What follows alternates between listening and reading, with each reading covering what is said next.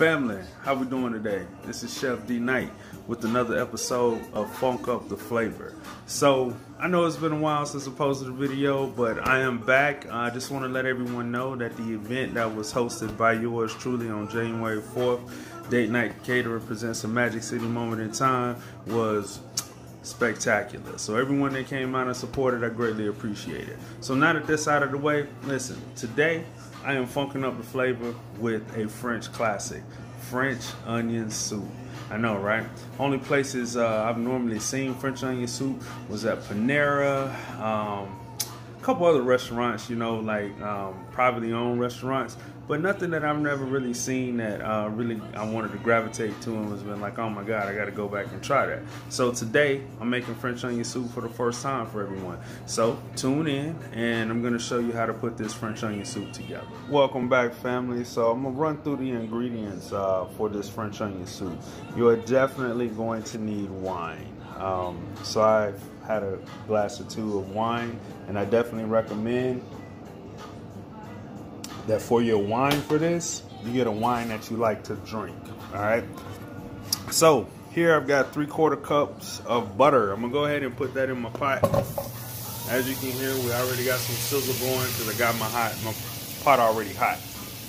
So here I've got 10, maybe 12 cups of onions. Now let me tell you about these onions.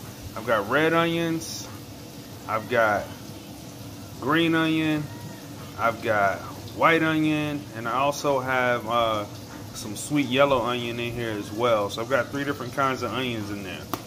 We've got about 10 cloves of chopped garlic, all right? So to this butter, I'm gonna add all 12 cups of onions.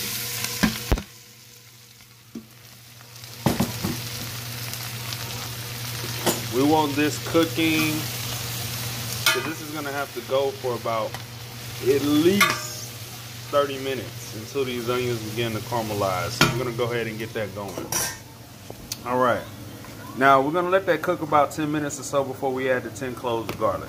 Now, if you've watched the show before, you know my house seasoning is salt, pepper, garlic powder, onion powder, dry parsley, granulated garlic, and granulated onion. And to this I also added a little bit of cumin just to add a little bit of smokiness to it. Now here I've got 6 tablespoons of fresh chopped herbs. I have 4 tablespoons of fresh chopped oregano and 2 tablespoons of fresh chopped thyme. So that's going to go in there real nice. Now if you don't like to use fresh herbs or don't have it available, you can use dried herbs. So just cut that in half. You want to go 2 tablespoons of each if you do that. Now, here's a 1.5 cups of cabernet sauvignon. Now, you can use any red wine that you like to drink. Do not use a sweet red wine. Highly recommend a merlot or a cabernet because they're on the drier side, and that's what you want for French onion soup. Now, here's a 1/4 cup of all-purpose flour. And then here in this bowl, I've got 10 cups of beef broth. Now for this beef broth, what I did, as you guys know, I like to use beef base or chicken base instead of buying the actual broth. So I decided to try a new one. I found this at Walmart. And so it mixed up pretty nicely. It's basically 1 teaspoon for every 8 ounces of water. So there's 8 teaspoons in there. I'm sorry, there's 10 teaspoons in there with 10 cups of water. And that's going to go in the French onion soup mix here a little later. So once I cook these onions down, you want to let these go for literally about 35 to 40 minutes until they start to caramelize. So I'm gonna let these go a few more minutes, and then to this I'm gonna add my seasoning and my fresh herb mix. So I'll be back to show you guys what that looks like. All right, family, this has been going. My onions have been cooking for about 7 minutes now. So to this, I'm gonna add the 10 cloves of chopped garlic. I normally, so with this soup, what I recommend, I've never made it before, but I'm just going off of a personal recommendation here. For every cup of onions, go 1 clove of garlic. That's kind of the ratio that I'm discovering here. So now here are my fresh chopped herbs. Remember, this is 6 tablespoons of fresh chopped herbs, 4 tablespoons of oregano and 2 tablespoons of fresh chopped thyme.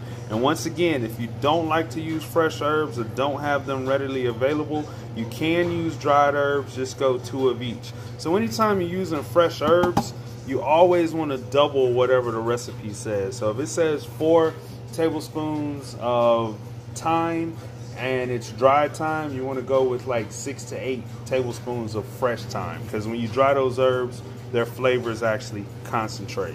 All right, and then here are my 6 tablespoons of my house seasoning. We're just gonna put that all in there.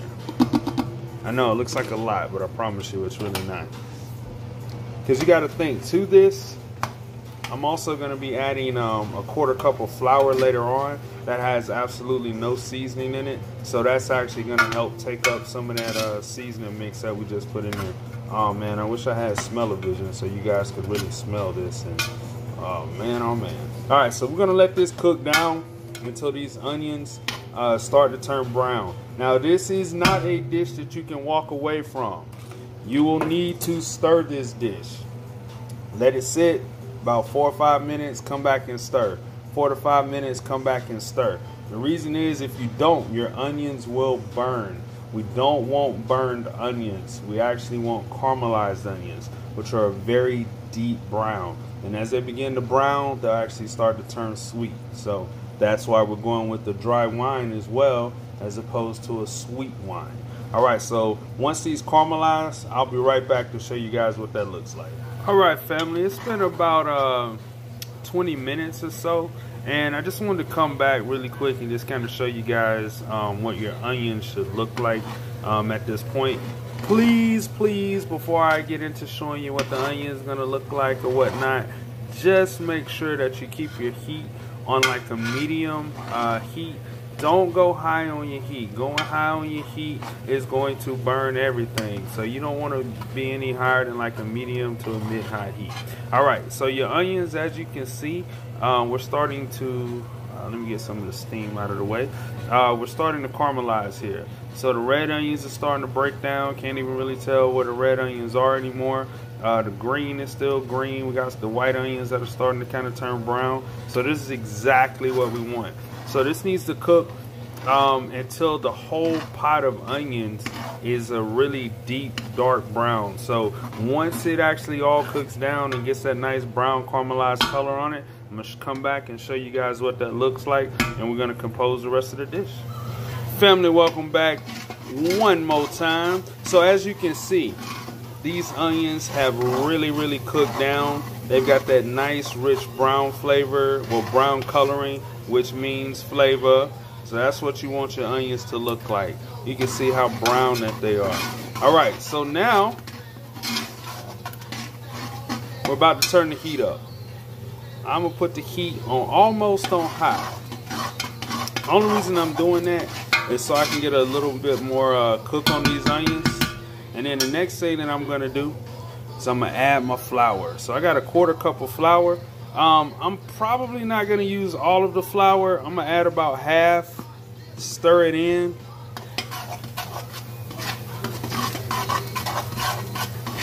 And we wanna cook this.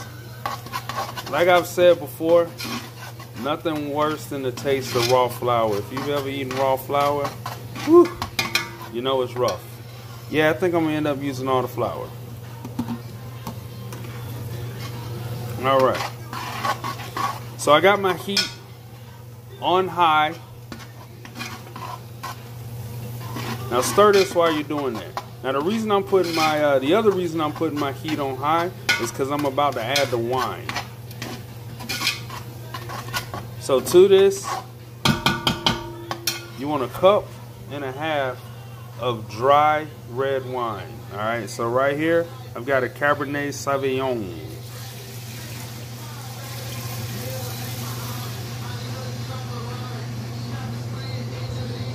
Oh man, y'all should smell this.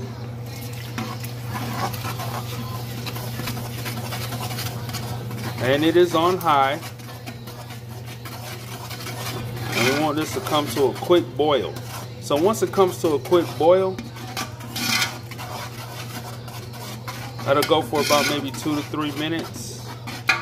on a quick boil, and that'll cook out the alcohol.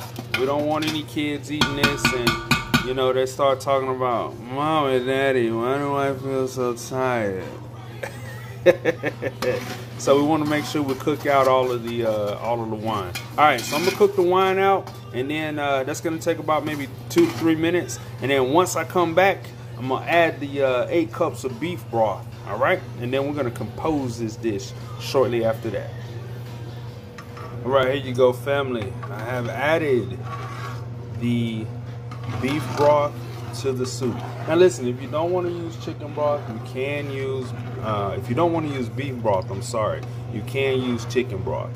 So we're going to let this soup cook for about maybe another 20-25 minutes. The only reason we're going to do that is so this soup can actually thicken up. It's a little loose for me right now, and I actually want some of the moisture to cook out of that soup. So once that cooks down, I am going to take a crostini, which is just a fancy way of saying a piece of sliced bread or a slice of a baguette. I'm gonna top it with some Gruyere cheese. I'm gonna broil it, and then I'm gonna sit it on top of the soup, and I'm gonna enjoy all of that together. So once I compose the complete dish, I'll come back and let you guys see how good it is. All right, family, this is the topping that is gonna go on top of my French onion soup. So let me explain to you what I have here. I have some French baguettes that I just sliced on a bias. That means at a really, at about a 45-degree angle to make them look all pretty. So I topped them with some shredded Gouda cheese, shredded Swiss, and shredded Gruyere cheese. Then on top of that, I put a little fresh cracked pepper, and I put some fennel seed on top. So just to add a little bit more depth of flavor to this. So I'm gonna place these in my oven on broil for about 3 to 4 minutes until the cheese is nice and gooey and melted, and we can begin to smell the fennel seed and everything. So I'm gonna go ahead and place those in the oven. We're gonna let those go for about, like I said, 3 to 4 minutes. And when I come back, we are going to put this soup in. Welcome back, family. I've plated the French onion soup. All right, so here we go. What I did is I basically put about 2, maybe 3 ladles of soup into the bowl, and then I topped that with my cheesy crostini. So that is, you know, the slice of French baguette that I sliced at a 45-degree angle or sliced on a bias, topped with the Gruyere cheese, the Swiss cheese, and the Gouda cheese as well, with some fresh cracked black pepper, and then some crushed fennel seed on top of that, just to add another depth of flavor. Now, I also have my wine. And listen, when you talking about wine, I just want to say this before I show the dish.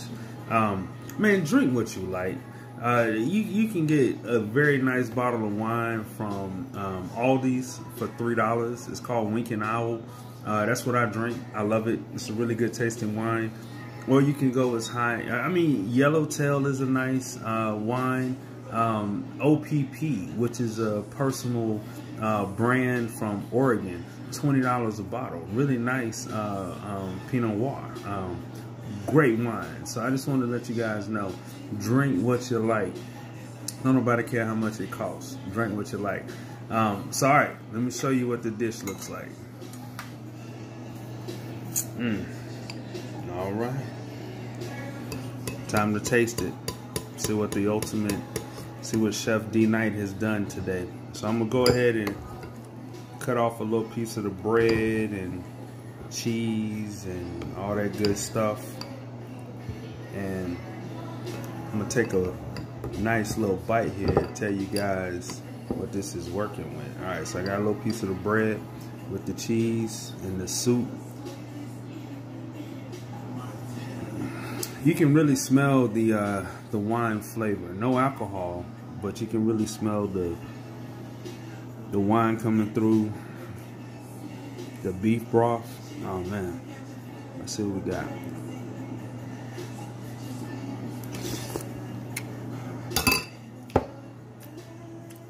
If you don't make this, I'm gonna be mad at you. All right, so listen, the soup was delicious. I love the flavor. The onions really showed up in that. You can taste the caramelized onions. You can taste the flavor of the wine, the beef broth, and at the end, you really get the oregano and the thyme really starts to shine through. The oregano adds kind of like some earthiness to it, and then the thyme is going to give you kind of like that little citrus pop that I really love in all of my dishes. So that's kind of like what the little bit of a citrus that you'll be looking for there in that. So as always, Chef D Knight with another episode of Funk Up the Flavor. Now, before I get out of here, I want to leave you guys with some words of encouragement. If you are on the ledge, don't jump. It's not worth it. But if you have mustered up the courage to get on the diving board, jump. Let me tell you about what jumping really does for you. When you actually get out there on that diving board and you actually have mustered up the courage to jump, you have to do it. Now, there's always the fear of the unknown, and I love the unknown because the unknown is what actually challenges you. It's the comfort level that offers you no challenge. So you must move outside of your comfort zone to be challenged and outside of your comfort zone to grow. And anytime that there is growth, there's going to be pain. So expect the chaos, expect the pain, expect disorder, expect you to be confused and not to know what to do. But I want you to take an opportunity to take a chance on yourself, because if you don't take a chance on yourself, no one else will. So family, thank you for tuning in today with Chef D Knight and watching another episode of Funk Up the Flavor, and I'll see you next time. Peace.